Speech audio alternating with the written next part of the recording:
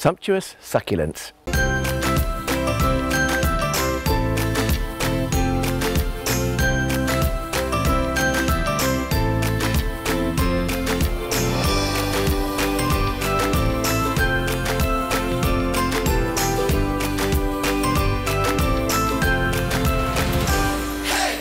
Hello, I'm Alan Gray and welcome to Get Gardening. You know, earlier this year I went to a trade show, and at this trade show, or most trade shows, people give things to you. And somebody gave me this bowl. Can you see this bowl? It's a faux granite, that means fake, plastic bowl, and I thought, what the devil am I going to do with that? Anyway, I got home and I thought, well, it's worth trying to use it, so I put some echeveria. These are these wonderful glaucous blue succulents with a little pink and orange flowers. And I didn't have enough to fill this bowl when I planted it. Can you believe that? And there were gaps between each of these lovely rosettes. And I filled the gaps very carefully with gravel just to make it look smart and give it a topping. Look at it today. This is about 2 months ago I filled this, I suppose.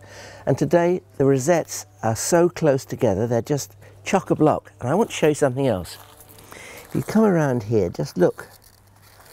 They're such prolific plants, they're actually having babies.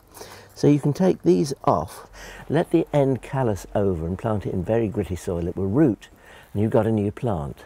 And if you keep a rosette like this through the winter, keep it fairly dry, you have to watch out for vine weevil, by the way, because vine weevil love to eat the roots of them, so keep a watch out for that. Take it out of the pot in the spring after the winter. You'll find it's got masses of babies around it, just like a hen with her chicks. You can detach every one and you can have a bowl full of excellent echeverias. You know, nurserymen sometimes give plants names just to sell them, and this particular succulent is called Kalanchoe flapjack. I don't know whether you think it looks like a flapjack or not, but it's pretty sumptuous, isn't it? Look at the way the light shines through the leaves, the red tinge to the edge of the foliage. This is because we don't water it too much. It increases the redness and it gives this wonderful look. This is a plant that was new to me this year, and I've had to buy in hundreds of them because everybody wants one. And you can see why, I think. Again, like echeverias, they make babies around the edge. So once you've got one, that's all you need, because they propagate really, really easily from offsets. And if you really want to, you can have thousands. Do you really want 1,000? Take each one off.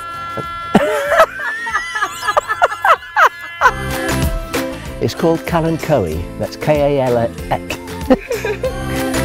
And this is a Kalanchoe called flapjack. It's also called, oh bug, I've forgotten.